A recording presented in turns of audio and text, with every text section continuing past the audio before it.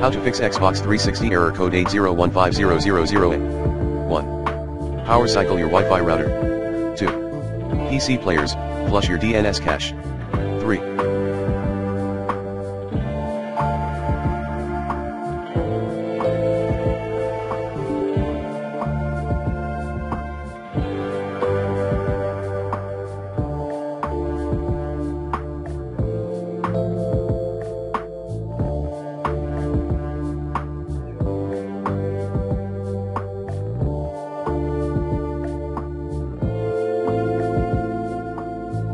Xbox cache. To clear the cache on your Xbox, follow these steps. 1. Turn off your Xbox completely.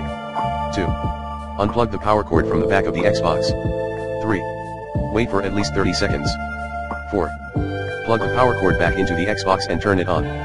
This will clear the cache and temporary data on your Xbox. This can help to improve performance and resolve some issues. If you are still having problems, you can try a hard reset of your Xbox. This will reset your Xbox to factory default settings.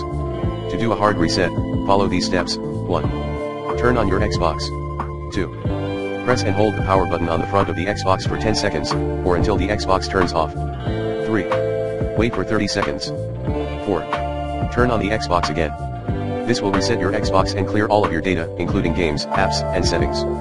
You will need to download and install all of your games and apps again after a hard reset. Please note asterisk if you have an Xbox Insider Preview build installed, you may need to perform a hard reset to clear the cache. 4. Delete the corrupted Xbox profile. 5. Factory reset your Xbox console. Path, profile and system settings, system console info.